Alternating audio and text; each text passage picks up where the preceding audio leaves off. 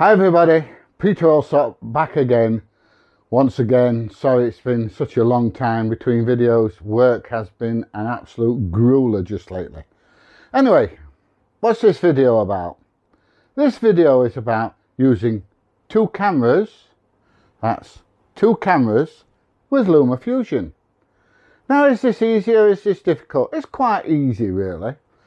The first thing you need to do is to make sure that you set up both cameras the same, so they're both on the same frames per second, that the white balance is the same, etc, etc.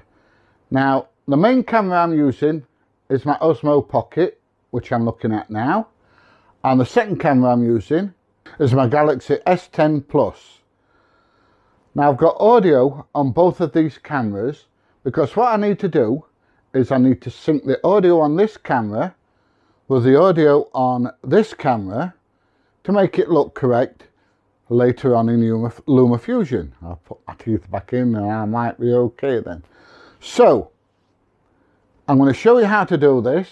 I'm going to import both videos into LumaFusion, and then once I've done that, you'll be able to see how relatively easy it is to do this. So let's crack on. Let's import the videos into LumaFusion and then we'll have a look and show you how to do it.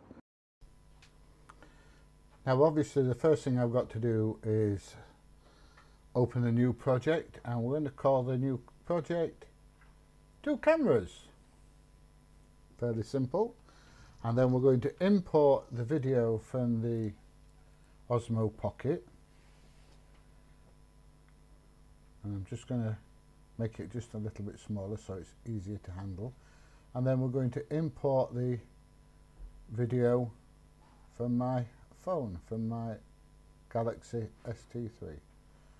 And then what we do is we'll line everything up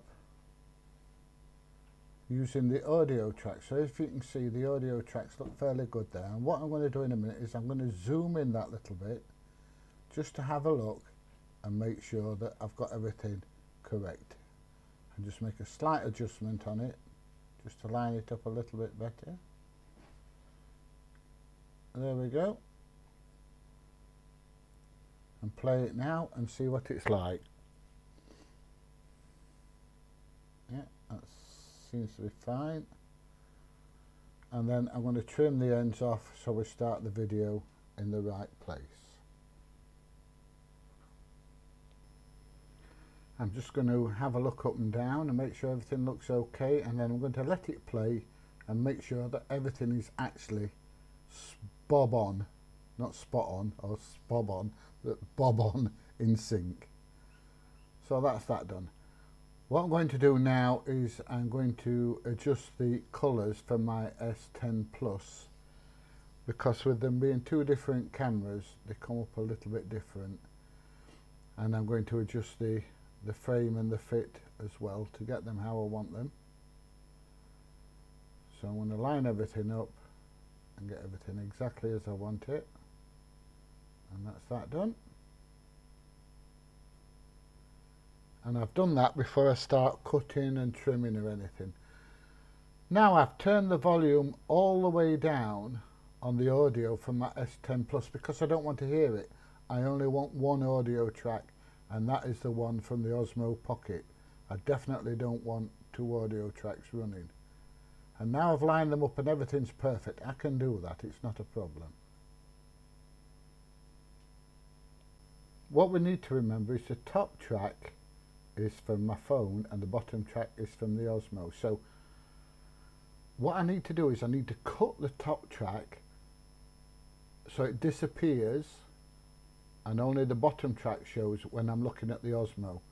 So I find where I want to cut it for when I swap from one camera to the other, and delete the track from my Osmo, from my phone. So I'm looking at the Osmo Pocket. Then when I go back to looking at my phone, it's using the top track, which is my mobile.